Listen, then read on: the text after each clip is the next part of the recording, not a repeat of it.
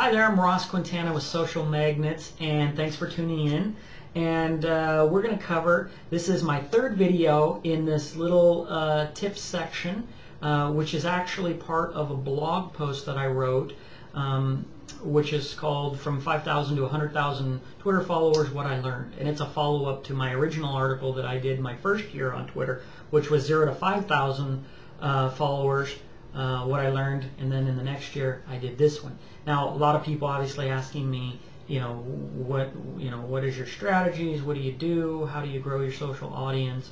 And that's one of the things that we do and we specialize in. And so the first video in this series, Tips from the Beard, is momentum. The second video I talked about Twitter chats, and in this video I'm going to talk about visual content. You'll see the links to the other videos and the blog posts which you can check out. So visual content, this one is something that I think that this is important about Twitter. And a lot of times when you get on a platform, most people stay in the center and they focus on what the platform generally does. But what I found is that each platform has its own quirks and things that it does really good and other things that it doesn't do as good, or maybe there's not the focus on. And sometimes there's opportunities in those things that it doesn't focus on. So like a great example is Twitter. Twitter, generally most feeds you see, they're like text and links. And then you'll see that there's less photos and even less probably video. And so one of the things that I noticed was that, you look at Instagram, you look at Pinterest, you can see these visual platforms are getting bigger because people like visuals. And also when you're just even looking at a conversion rate, you want someone to click your link. Well, if you have one without an image and you have one with an image, that image is going to help get them interested and exciting, and it's going to trigger emotions or curiosity or intrigue that make them want to click on that link more than words are going to do by themselves. So it's just a smart strategy, and because it does take a little bit more time to put an image with it or to load the image or create an image. And so the good news is there's a little bit of a barrier of entry there. So for that reason, a lot of people aren't doing it, which means you have less competition with a photo post on Twitter than you do on a regular link post. And so there's a whole bunch of little micro strategies. At my heart, I'm a strategist and a growth hacker. And what I mean by that is I look at things and I figure out what's the smarter way to do those things. And how do you master the details so that you get more out of everything that you're doing.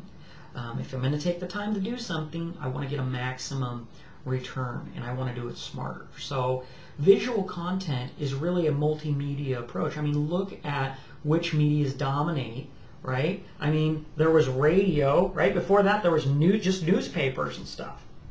Then radio comes out, and it's like, hey, wait a minute. And then TV comes out. And TV has dominated for quite some time. I'm not going to get into that. I'll probably write a whole nother blog post about that. But the fact is that visual content is important to add into your mix, because if you go to a lot of people's feeds, it's just link, link, link, link, link, link, link all the way, and it's not broken up. So it's just like a blog post. If you just have a big block of text going on for 2 days, nobody's going to commit to reading that. That's why you break it up and use bullet points and add an image. It's mostly to make sure that it's kind of like you're pre-chewing the information up for people so that they can consume it easier, and so that they'll stay committed to looking at the next part.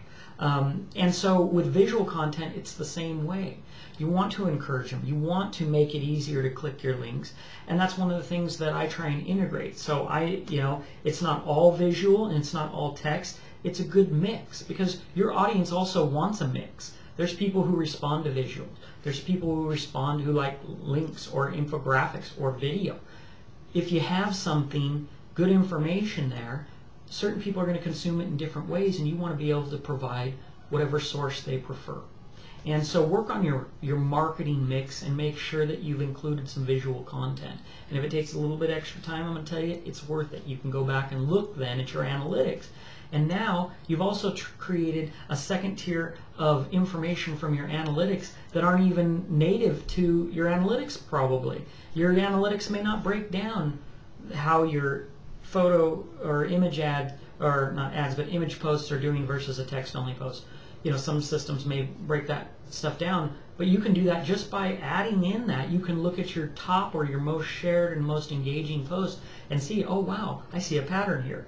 My image posts are always on the top of the list. My other ones, great, then add a few more, just that mix. So it's really also about expanding the platform and going where the audience isn't. So if it's mostly a link thing on Twitter, then by being in that smaller niche, like it's kind of segmenting your market on that platform, by adding those visual contents and some video content, you're becoming, you know, a big fish in a small pond of the people on Twitter who are doing video, and so that's a really smart strategy, because here everybody's sharing the basic link tweets. So hope you enjoyed these quick tips from the beard, and hit subscribe, leave your comments, let me know if you found it helpful, and feel free to share it. And also the next video is called Curation. Well, it's not called Curation. I didn't make that title. That would be a lame title. It just is about curation, so you can check the next one and check out the blog post and leave a comment down there and connect with me. So till next time, I will see you at that video.